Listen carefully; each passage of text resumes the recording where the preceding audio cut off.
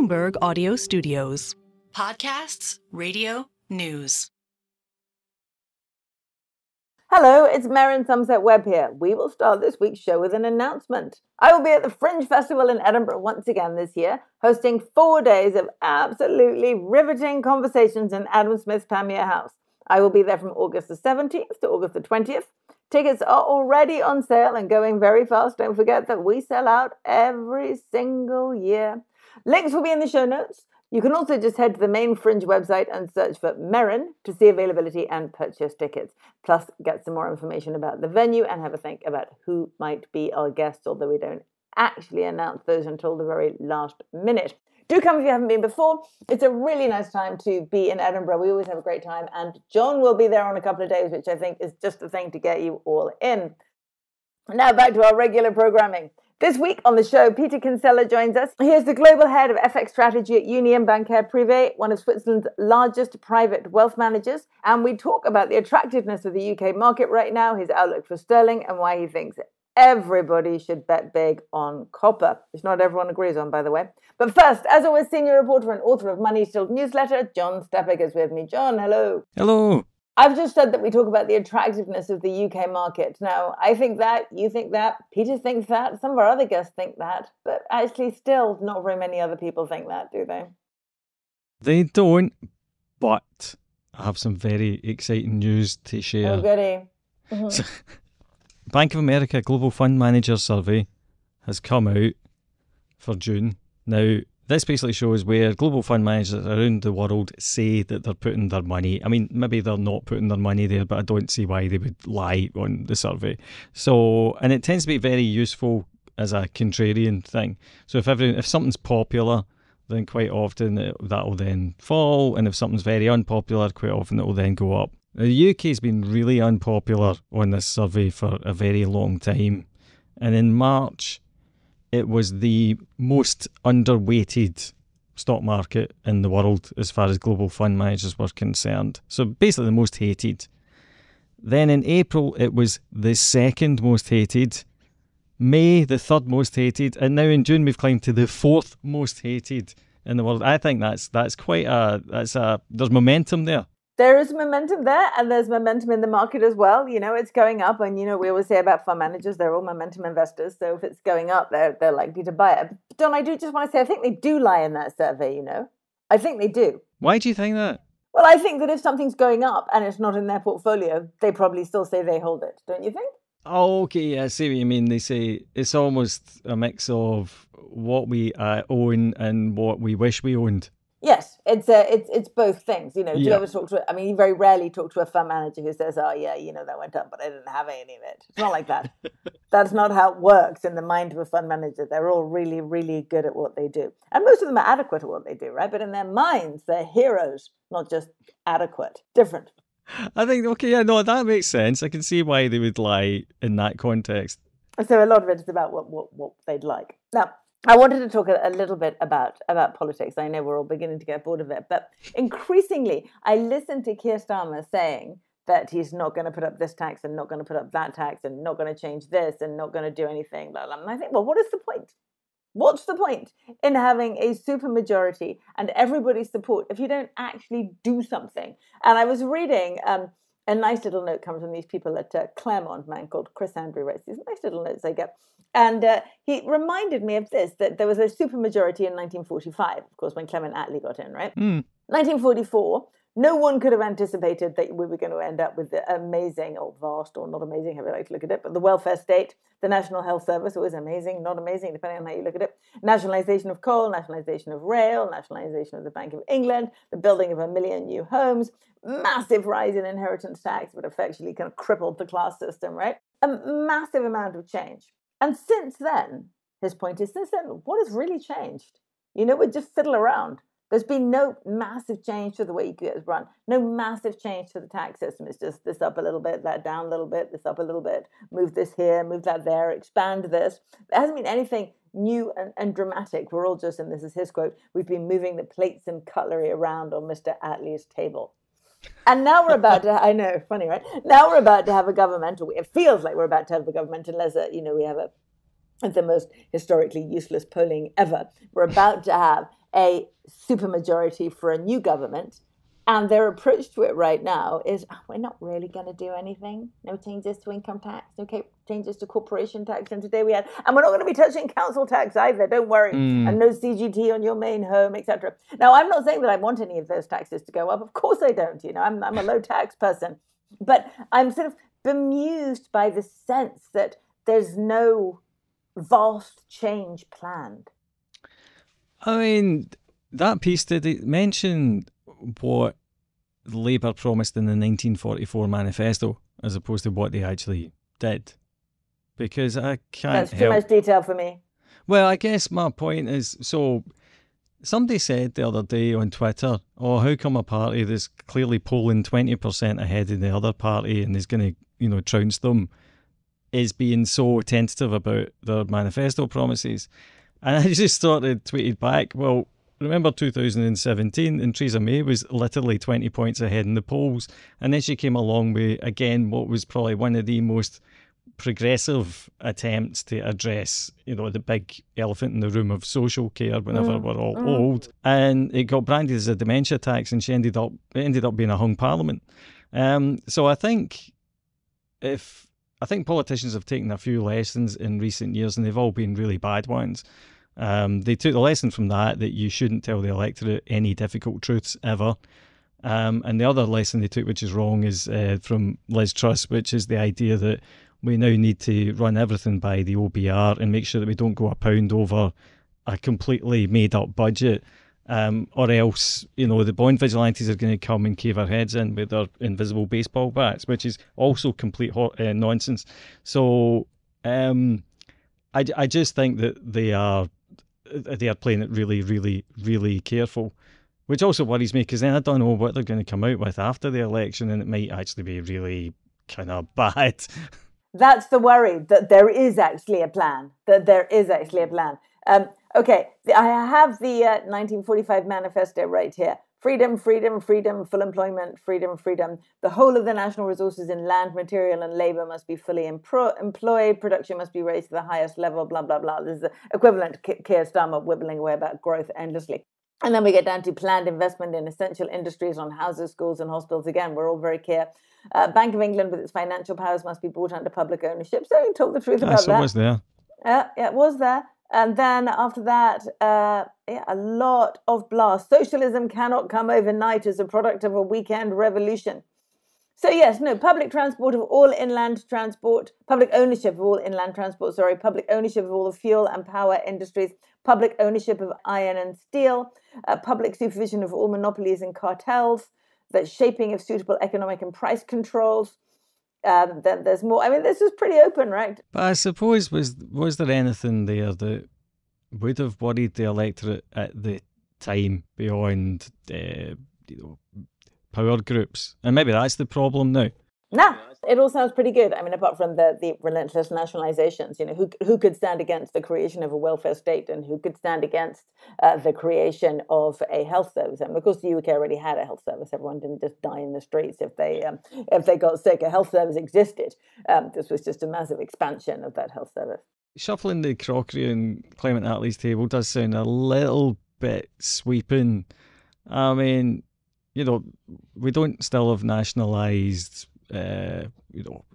nationalised everything. The few things have moved back into the private sector, and the kind of the big bang in the city and all that sort of stuff. It feels a little bit over the top to say that nothing's changed since then. I think actually quite a few things have changed. I always ask you this, but I'm going to ask you again. If you were Keir, what's the big change? What is it? But I mean, I do always actually come back to the land value tax. You do. You really do, John. You've got to write on it, or we've got to write on it. We've got to have a podcast on something. Land I think we should value have a podcast on it, because I think that it would be an interesting one to discuss with people who could articulate beyond the practical element of getting it into power, why it would be a bad idea, even if it worked. If you're an expert on the land value tax, get in touch with us. John and I are a little bit expert on it. We've written about it a lot over the years, but we could do with an external expert. Now, one thing that I think we can pretty sure of, we listened to Keir Starmer yesterday, the day before, tell us that he wasn't going to put up any taxes on working people, who he ended up defining as the roughly 30% of the population who don't have savings. So that tells us pretty clearly where the taxes are going to go up, right? And absolutely anybody with any savings or any wealth at all. I've been writing about this, and I've actually got a column out or coming out, which has in it the details of the one tax loophole for the very high income that he will never be able to close. Going to leave you hanging on that one. Ooh, I look forward to reading it. Yeah. Welcome to Merryn Talks Money, the podcast in which people who know the markets explain the markets. I'm Merryn Somerset Webb. Here's my conversation with Peter Kinsella, Global Head of Essex Strategy at Union Bancaire Privee. Peter, thank you so much for joining us today. Really pleased to have you on. Thank you very much for having me. So a few weeks ago, you came over all bullish on the UK stock market, right? So tell us about that. When, why? Sure. Well, I guess really to start, we've got a watch list that we look at, a global watch list on our discretionary portfolios. And for the longest time, the UK has been screening cheap, right, for a variety of reasons. But being cheap in and of itself isn't an immediate reason to go out and buy something, right? You need a catalyst or a series of catalysts in order to change that paradigm and to see sort of some incremental increase in valuations. And when we looked at the UK, just from the valuation perspective, we saw, that FTSE 100 trading with a PE of around 10, 45% of the constituents trading with a PE below 10. And we said, okay, it's absolutely cheap, and certainly we'd seen elsewhere, kind of 8 weeks ago or thereabouts, in early March, mid-March, the S&P doing pretty well, but also I would say some evidence of the equity rally widening in a sense. And that coincided with an improvement in global PMI data, particularly in the service side and then laterally in the manufacturing side. So it seemed to us that the recovery, globally speaking, was doing a bit better than the consensus narrative. And we said, okay, well, from a growth perspective, how does the UK look? And we believed that looking at the data, it was going to be a relatively shallow recession in Q4 last year. And coming to this year, our view was that inflation was falling quite rapidly. Energy prices had normalized in a very substantial manner. And if we looked at wage growth, we were looking at nominal wage growth in the region of sort of 6, even, touching 7% in some sectors. In the context of having headline inflation, which will probably average around 3%-ish, maybe 2.6% this year. And so when you look at that, that basically tells you we're going to have positive real wage growth in the UK for the remainder of the year. We said, okay, that's quite interesting, and knowing the Brits the way we do, the Brits like to spend money. We then looked at sort of some of the, the earnings expectations and the guidance.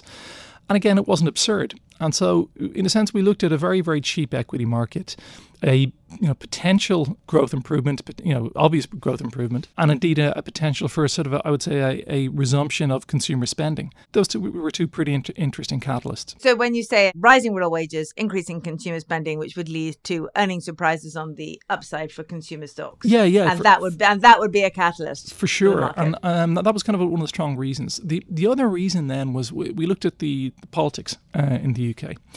And what was kind of interesting, I think, was that coming into the election, we said, okay, Labour victory, that seems to be baked in the cake. And if you look at it, one of the issues with UK and sterling denominated assets is that they have traded with a certain risk premium since Brexit, since the Brexit referendum in 2016.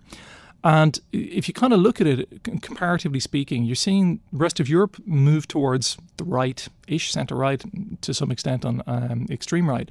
And in the UK, we're kind of moving back towards centre-left, albeit a more corporatist managerial style centre-left, I would say. And so it says to me that if we get a Labour victory, they tend to normally want better relations with the EU. And so whilst I'm not expecting, anybody rejoining the EU's customs union or a single market or anything like that, there is the prospect of incremental improvements towards the overall relationship with the EU, which didn't and indeed doesn't exist with the current Conservative administration. So that was definitely a positive potential catalyst as well. And so looking at that all together, I said to myself, right, we're cheap, we've got a couple of more catalysts, and that's why it starts to look a lot more interesting. Okay, and let me just ask you then, you say that previous to this, you hadn't been interested in the UK, but what does that mean for your clients' portfolios? Because one of the things that has happened over the last couple of decades is the very rapid fall in the percentage of an average wealth management portfolio that is allocated to the UK, right? So it used to be 40-50% if we go back a couple of decades, and now it's come down very dramatically. So when you say you weren't putting clients into the UK, does that mean that they were all holding the proportion relative to the MSCI World Index or nothing? I would say closer to nothing. The UK has been a very hard sell for a very long time. And I think if we look at it comparatively speaking again, I think the proportion it fell to as low as 6%, I think, in globally weighted portfolios. But, from our discretionary portfolios, we basically held little to nothing in the UK. And one of the anecdotes to give it an idea of how hard the UK has been in terms of, investing. I recently met one of the advisors to, I think it was the Minister for Investment at the Department of Business and Trade, Lord Donald Johnson. And speaking with this advisor, I was saying, how do you market the UK at the moment and how are things? And he said it's a really hard sell and has been so for the last few years, particularly following Brexit. So in a sense, that kind of gives you an idea of the external perception of the UK. It has been a hard sell. Obviously, politically, we've had some difficulties here in the UK. And certainly that filters through towards, an investor perception. And so it's definitely been a hard sell.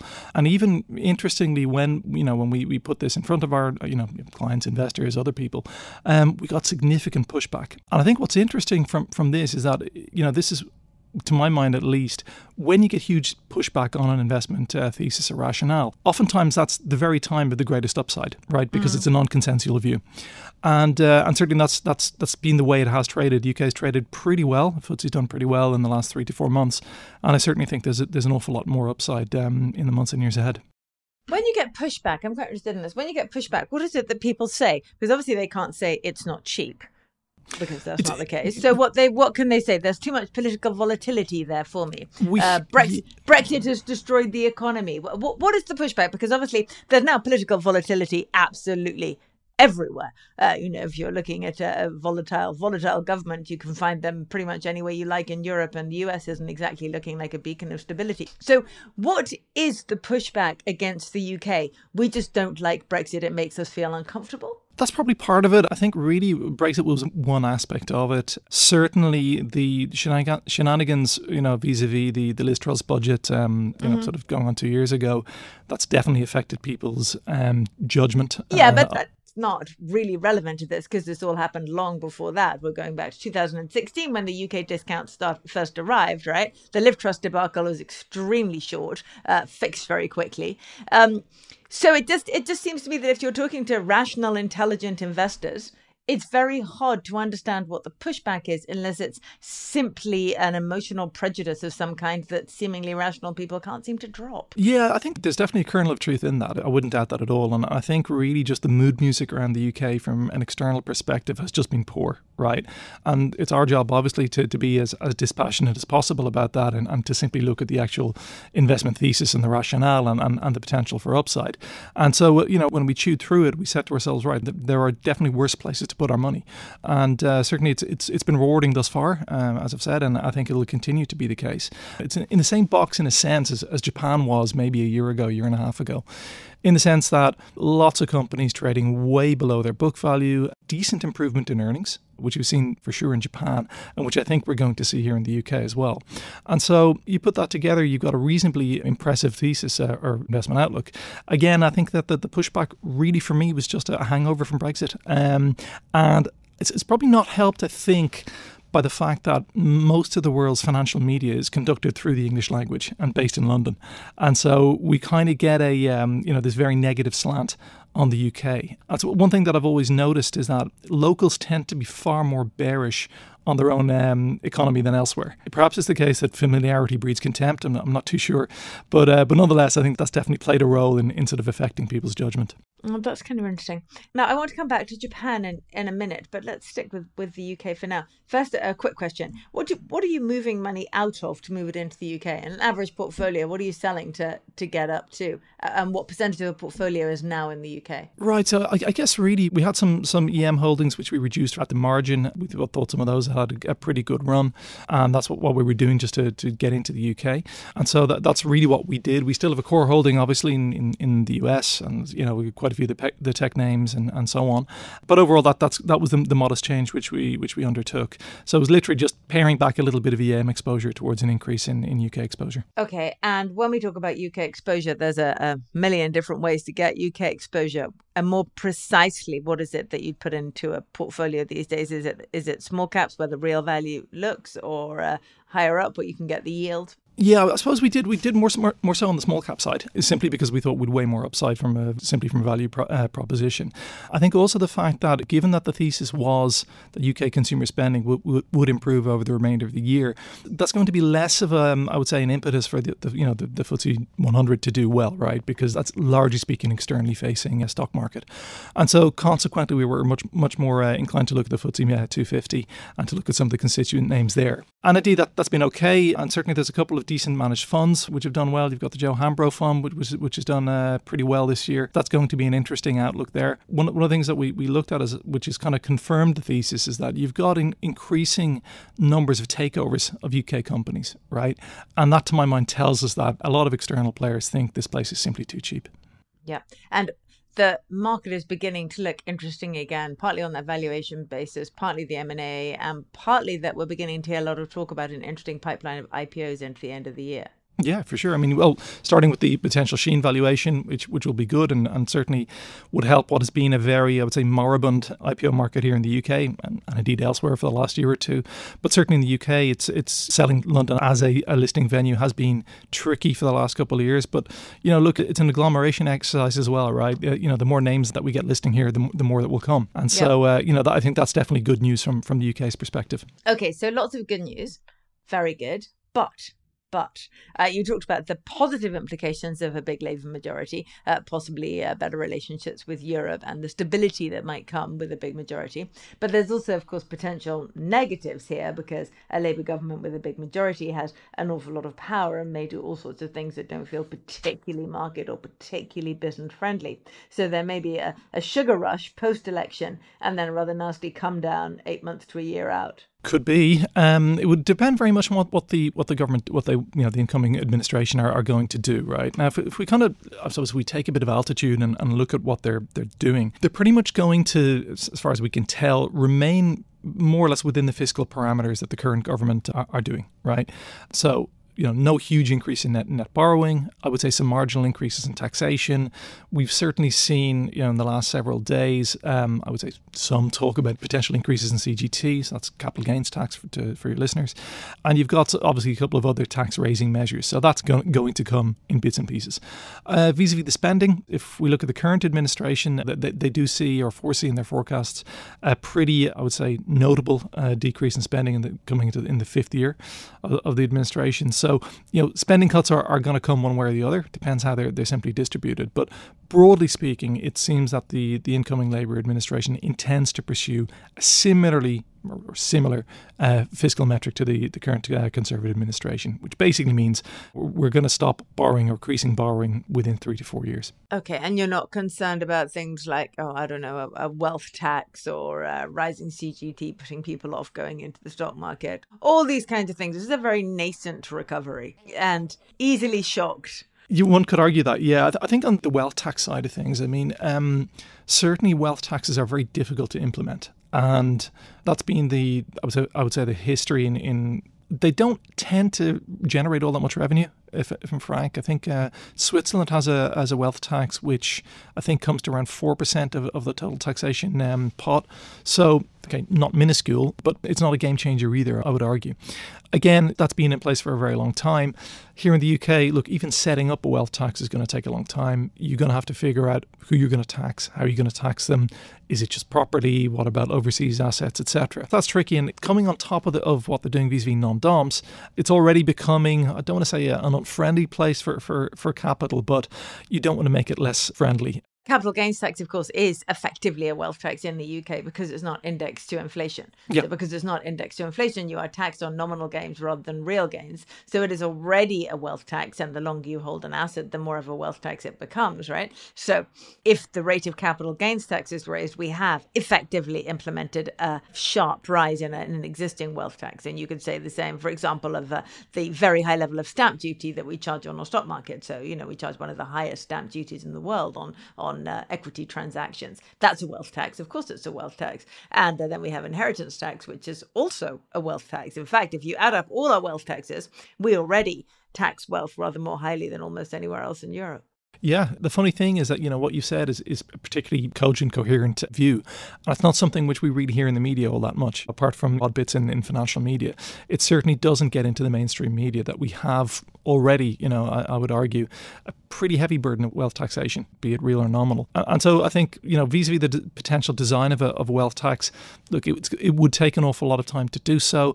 My view, at least, is that if you're going to reform anything, would be to reform stamp duty on housing, lower it substantially, but then increase potentially some of the ongoing monthly payments, because what that does is that it gives you a much more stable revenue profile longer out, right, from a government perspective, and your fiscal setup isn't subject to the vagaries of the property market, which have been very, very volatile here in the UK for quite some time. Yeah. Are there any policies that you see coming that we haven't discussed yet that might have an effect? So I think what's going to be interesting from Labour is what they do on pensions here in the UK.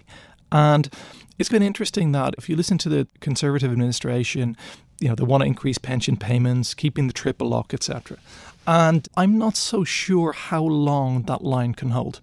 Right? Because if you're going to distribute pain across your economy or across your society, everybody's got to give relative to where they are in life. And I don't see how it's tenable that the wealthiest cohort in the population are given, after inflation, real value gains in pensions, and everybody else is getting cuts. And then not only about the equity argument of that, when you look at just the bread and butter of it, the pension spending here in the UK is significant. And if you're spending money on that, you're not spending money on infrastructure. So I could see, definitely, if push came to shove, I could see a Labour administration potentially moving in that way, because certainly they've got the numbers to do it, or will have, in the next Parliament. And we worry a little here about financial repression expressed by the capturing of pension assets for infrastructure spend. It's a worry. I think it's twofold. It'll probably come down the line in one form or another. The bigger issue here in the UK, and probably actually in most Anglo-Saxon economies, is that we're very bad at infrastructure, and we're very bad at implementing it and paying for it, in the sense that we probably pay double what our continental cousins pay for even road building or building train lines and everything else. Now, in the UK, people will say, well, there's very idiosyncratic reasons for that. It's because of the planning system. It's that or the other. It's a lack of expertise when it comes to drafting contracts. But nonetheless, I think what's pretty clear to me is that there's definitely some efficiency gains to be made there. And the Labour Party has talked quite, I would say, strikingly about its intention to reform the planning system. Definitely necessary. I think anybody with half a brain cell in the UK would agree. The planning system here is grossly difficult to navigate. Anybody even doing the most basic of things, be it an extension to a house or more severe infrastructural projects, they're just caught up in red tape for years in many cases. And that has significant costs, but it also has a significant cost on our productivity in the UK. It's no secret that UK productivity growth has been astonishingly poor for the last 12, 15 years. And I think a big part of that is the fact that our infrastructure just isn't where it should be. And when we do get it, it comes in at a cost which is far above where it should be. So there are some tremendous gains to be made there. And I don't think they should be discounted in any sense, because if we do get an efficient planning regime, it could really be a game changer for the UK. Well, it's planning and it's regulation, isn't it? I mean, the number that always sticks in my head every time we talk about infrastructure, every time we talk about building anything major in the UK is 7,000, because that was the number of changes required for the design of Hinkley Point for it to be built in the UK. 7,000 changes for a plant that can be built anywhere else without the 7,000 changes. And that's how we managed to make everything cost double, quadruple what it costs anywhere else in the world. God, we're very good at that bit. Indeed. And I think a big part of that is just the use of external consultants, right, on many of these projects. So one of the things that we don't have in the UK, and again, we don't have in a great many other Anglo-Saxon countries, is a ministry for infrastructure. And I think there's a very strong case to be made for having one, because we end up in a situation where we employ external consultants. They have to justify their existence, and you therefore end up with XYZ 7,000 changes being made to what are, I don't want to say basic designs, but, which which are designs which have been standardized in other parts of the world. In that context, there's definitely tremendous scope, I think, for improvements when it comes to the infrastructure, both the planning, the execution thereof. Okay, I think we better leave that because we're going to get ourselves both bogged down and Certainly irritated. would. Yeah, so let's move on to Japan, where they also have some troubles with infrastructure, but we're not going to talk about that. We're going to talk about the market now. You and I were both very keen on the Japanese market a couple of years back, and it has unfolded pretty much as one might have expected. The changes to corporate governance, the valuations, the interest from outside Japan, the domestic investors coming back in again, PE activist interest, etc. So Japan has done very well over the last couple of years. What do you see happening now? Are we done here, or is there a good few years to come? Oh, there's a good few years to come. No question in my mind. I think there's a few things that are going on. So you've seen, if you look at the P ratio on, say, the Nikkei 225, I think you're roughly 17 or 18 at present. So not as cheap as it was, but by no means super expensive. If you look at, say, the Nasdaq's earning profile in terms of year-on-year growth and earnings, since 2010, Nikkei's more or less done the same as topics, right? So you've seen a very material improvement in the earnings growth and earnings quality of Japanese corporates. And it's not related to the weakening in the yen, right? These are just corporate profitability improvements. So that's an ongoing issue, will continue to be the case. A lot of these are externally facing companies, so you're not just reliant upon the Japanese consumer. And I think in that context, that will definitely continue to be the case. We still have, I would say, substantial gains to be made from the improvement in corporate governance. The reforms under Abe, they took a long time to take effect. I think that would probably be a fair point, but they're still manifesting very, slowly but surely. And so in that sense, it says to me, right, we're looking at an environment in which big efficiency improvements, really asking companies about how to justify their cost of capital, much more activist investors, and a still decent earnings profile. And if I look at it, they're doing that in a currency which is astonishingly cheap. Right. So if I look at the Japanese yen, it's trading pretty much at its lowest level in real effective exchange rate terms than I can ever remember in a 20-year career. So you're buying good companies with good earnings profile in a currency which is probably 30 to 40% undervalued. It's a bit of a no-brainer in my opinion. Okay, so you do think the yen is that undervalued, and sure. You think it will strengthen from here? For sure. One of the big things you've seen in Japan in recent years is Chinese entrepreneurs, investors buying hotels in Japan, and they were doing that during the pandemic, and that's both a reflection of one, obviously their outlook on tourism, but also a reflection of the fact that they simply thought the yen was too cheap, and it continues to be way too cheap in my opinion. Okay, so our listeners who invest in Japan now will get, hopefully, the equity upside and the currency upside as well.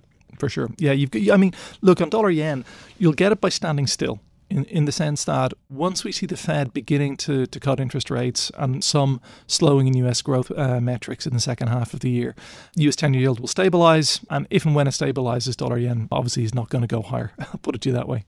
Okay. And what about the pound? I know that you were fairly bullish on the pound, 6-7 weeks ago. You wrote about that, and obviously the pound's had a reasonable run since. Where are we now? Yeah, basically I had a piece in the FT which I wrote basically more or less the same time as we did our equity piece, and my argument at the time was that sterling was set to rally. It has rallied since. I think it's done 2 or 3% in trade-weighted terms. But my rationale at the time was pretty simple, was that we were going to get a positive real rate spread in the UK and sterling for the first time in a very long time. Okay, and that is unusual for sterling because sterling has had a flat to negative real rate profile for the longest time ever. The second thing was that I noticed that the UK current account deficit had contracted quite aggressively to sort of below 2% of GDP.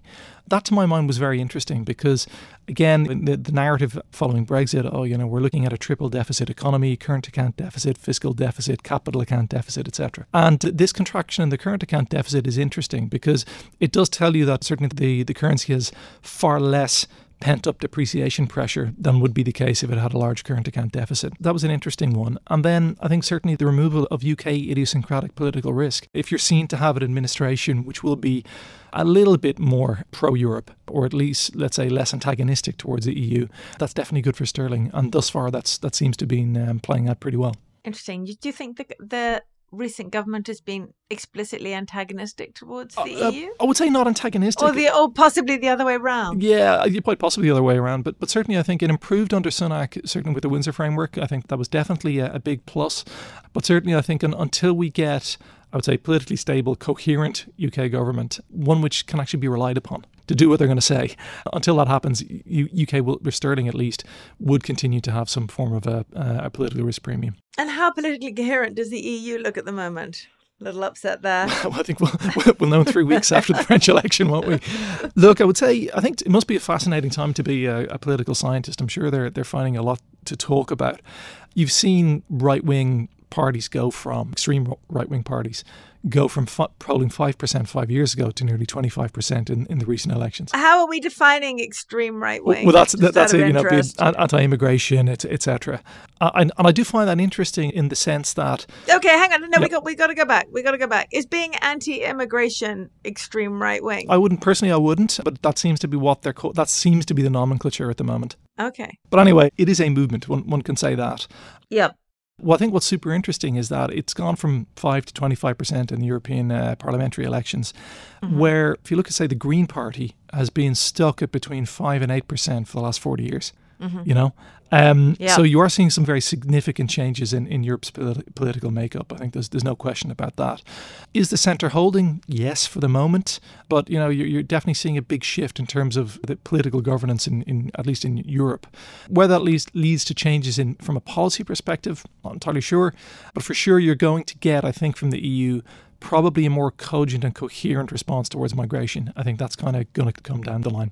Okay, but for the moment, you'd rather hold the pound than the euro. Yeah, for sure. At least until the UK election, and probably until September, we'll see how things go. Okay, let's stick with currencies for the moment and talk about the ultimate currency, the currency of all currencies, the king of currencies, gold. Now, normally we wait until the very end of the podcast for this, and we just ask, would you choose gold or Bitcoin if you had to hold something for a decade? And most people say gold, some people say Bitcoin, but I'm going into it now because I know that you are a genuine gold bug, right? Yeah, I mean, as a bank, obviously, being a private bank, gold is a big component of what we do. And certainly, I think if I compare gold to Bitcoin, and obviously I would vote for gold in that sense.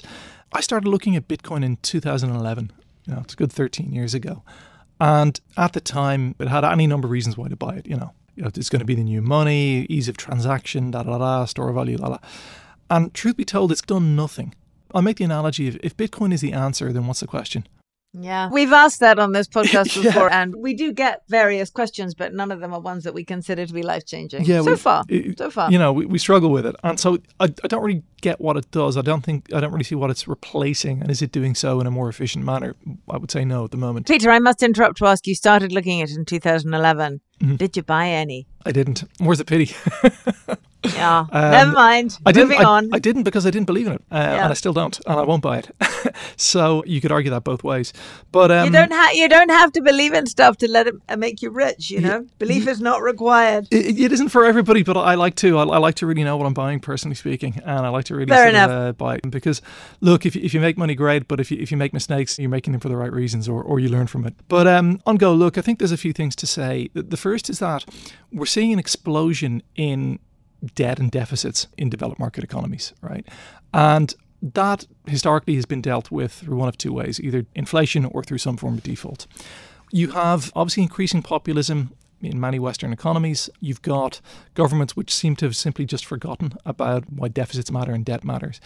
And as a result of that, I think people look at gold and they think, okay, if all these promises about repaying this debt, don't come true, probably makes some sense to have some gold. You've got to look at what central banks are doing. Central banks have added over 1,000 tons of physical gold each year, 2022, 23, and going on to this year as well as most likely, which is probably 3 times the pre-2022 rate. So central banks, primarily, by the way, emerging market central banks, are buying gold. And that tells you something. It tells you that they are less convinced about the ability of various governments to repay debt. It tells you that they're worried about geopolitics. It tells you that they're worried. And in that context, I think you've got an increase in structural demand for gold. You obviously got an increase in gold from on the consumer side, particularly in China, which we saw this year, which I think is probably a very intelligent hedge by local people on the currency and the yuan, and also indeed probably an alternative asset to the local domestic property market. So overall, I think there are very good reasons to buy gold. There are new buyers in town, and structurally speaking, I think you're adding incremental increases in demand into what is still largely a fixed supply, and that means the price is only going to go one way. It's going to go higher. And how do you hold it? On a banking level, we do via ETF, or people can do via holding physical. I think from my perspective, look, if you're a more tactical investor, doing it via ETFs is a great way because it's simply more liquid and easier to do, and probably with substantially lower transaction costs. So that's how I do it personally. And what about other precious metals, silver, platinum, etc.? We have a lot of listeners who are very interested in silver. Look, I would say the following. Silver historically is traded with a high beta to gold. And if we look at it in the last year, it actually underperformed gold pretty much until late March this year, April. And then it really rallied big time. It went from roughly $26 per ounce all the way up to 32. I think we're trading around 29 at the moment. But I think the outlook is still pretty good. If you think that the gold-silver ratio gets back to historical levels, it's kind of 68 or 70, that puts silver firmly around $33 to $34 per ounce. And this is before we consider what's happening with vis-a-vis silver's use in the photovoltaic sector, so basically in the solar sector, where if you look at any outlook over the longer term, silver usage is looking to increase very substantially. So on that basis alone, I think having some silver makes sense. I could easily see it going to $38-40 an ounce pretty easily. The issue you've got to contend with as an investor is that its volatility is pretty high. 3-month implied vol in silver is probably historically in the region of 20-25%. So it's high, and consequently, if you're looking just to minimize vol in a portfolio, you've got to scale your bet accordingly. Gold it is then. Peter, is there anything else? Because I can't ask you the final question, gold or Bitcoin, because we've already done it. So let me just ask you this. If you could take an asset, and it's not UK assets because we've discussed those, and it's not Japanese equities, we've discussed that, it's not one of the currencies we've discussed, and it's not gold and it's not Bitcoin, what would be next on your list? Unquestionably, it would be copper. Oh, okay. Without question, would be copper. Yeah. All right. 2 minutes on copper. Thank you. It's a very, very simple outlook, right? We talk about green transition metals. And look, the truth of the matter, it's copper. Copper is the transition metal. And when you look at it, you've got very constricted supply, you've got various problems with opening new copper mines, etc. It is unquestionably going to be a very substantial supply squeeze over the coming years, no question about that. And I do find it interesting just looking at open interest in the futures market. You've obviously seen huge volatility in recent weeks. But if we look at as well some of the option trades that larger hedge funds are putting on, they're putting on strikes at $20,000, per ton, where it's been trading at around sort of 10 and 12,000 per ton. It kind of gives you an idea of where clever, sharp money is going. So if there's one asset, as discussed, that I wanted to buy or have bought, copper is definitely that asset. Okay, but as a retail investor, just an ordinary investor, how on earth would you get a significant exposure to copper? You'd probably buy the future. That's the way to do it. Very, very simple copper future, and then just let that run. Okay. Peter, thank you very much indeed. Thank you.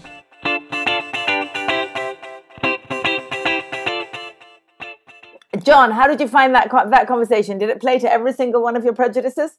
Actually, pretty much. Do you know what stood out to me most, actually, as I was reading it? And it's positive for our listeners, assuming that most of our listeners are private investors. The thing that gets me is that everything that Peter was saying here about the UK, and sort of like, I get the impression that his conversion to it is relatively recent. And as long as you're willing to go against the broad opinion that the UK was in some way, kind of just an absolute basket case because of the politics, then you could have acted on all this a lot earlier. And I think that points to the fact that if you're someone who manages money for other people, then as well as having good ideas, you have to sell those ideas to the other people. And so it's actually harder for you to act before there's already a kind of rationale. And that's why asset managers are always talking about catalysts. At the end of the day, who really cares about a catalyst if you're a long-term investor? You can maybe invest a year ahead of something actually happening. You don't necessarily need to worry about, what's going to make this move in the next quarter because I'm going to get judged on the next quarter's figures. Yeah, well, you do if you're a fund manager, but you don't if you're us. This is, as we always say, the great advantage that the retail investor has over their professional investor is that we have time on our side and they absolutely don't. Yeah, exactly. So, I think this, in a way, this whole conversation illustrates the benefit of being a retail investor because You don't have to, I mean, these are all good ideas, but like I said, they've been good ideas for a wee while, and you could have acted on them earlier as long as you weren't worrying about what anyone else thought of you. It's interesting the way he says that that when presenting these ideas to clients, he's still getting a lot of pushback. Well, exactly. Yeah, you're kind of like, well, they're not accepting it. They're looking at the market going up. They're lying to the Bank of America survey, but in a meeting room, they're not having it. They're not having it. I do think it's interesting actually to look at what's happening with France now as well. So Macron's called what everyone's calling a shock election, which as far as I can work out, he was going to have to call anyway because his budget wasn't going to get passed because that's the state of politics there. And everyone's seeing this sort of like spectre of the far right kind of coming and then selling first and asking questions later. But we know what happens here. The European Central Bank has got all the powers it needs to do the same thing that central banks all across the world can do. And it's just a matter of how messy the politics gets before things get ironed out yet again in the Eurozone. But because you bring the political element into it, there's this kind of, it's almost like the critical faculties shut down a bit. What did you think about his views on copper, John? I mean, he was pretty clear on gold and Bitcoin. No mistaking what he felt there. But then he moved into it. I was very generous, wasn't I? I gave him the opportunity to suggest something else, and he gave us copper. Now we've heard the copper story a lot, and that is one of the few areas of investment where I suspect there is a general consensus.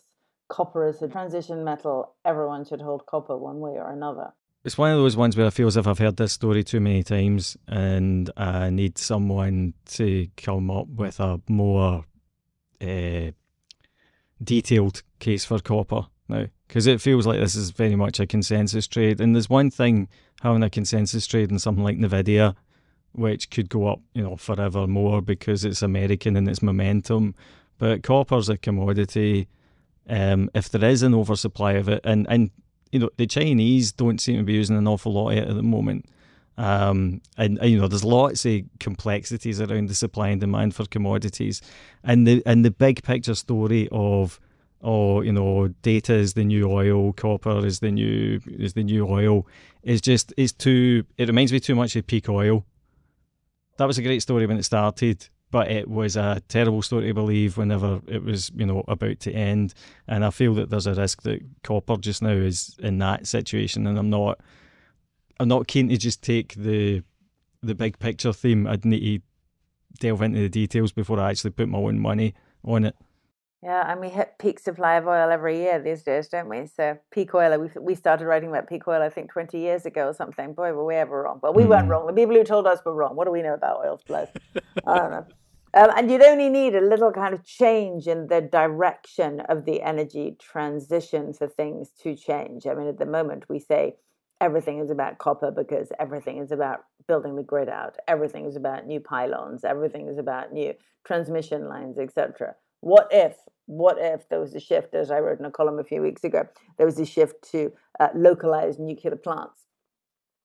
Then you wouldn't need so much copper. What if there was a shift to, someone was explaining to me about how ammonia is used as an energy source and how transportable that is without the grid, etc. If we're going down a wrong path at all, any pullback from that suddenly makes copper not the most important metal in the world. Now we're moving way, way outside our knowledge base. I think we better stop. Good idea. Good idea. Stop, Merryn, before you get yourself in trouble. Anyway, I enjoyed that conversation with Peter a lot.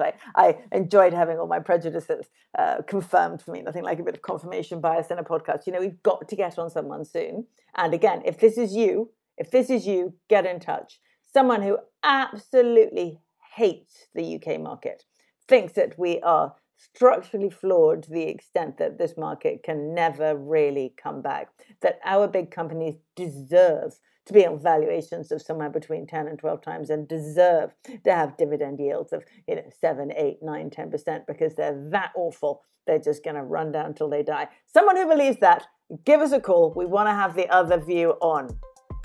Thanks for listening to this week's Merryn Talks Money. We'll be back next week. In the meantime, if you like our show, rate, review and subscribe wherever you listen to your podcast. And keep sending questions or comments to merrynmoney@bloomberg.net. This episode was hosted by me, Merryn Somerset Webb. It was produced by Summer Sadi, additional editing by Moses Andam. Special thanks to Peter Kinsella. And just as a reminder, you can follow me and John on Twitter. I'm @MerrynSW and John is @John_Stefik.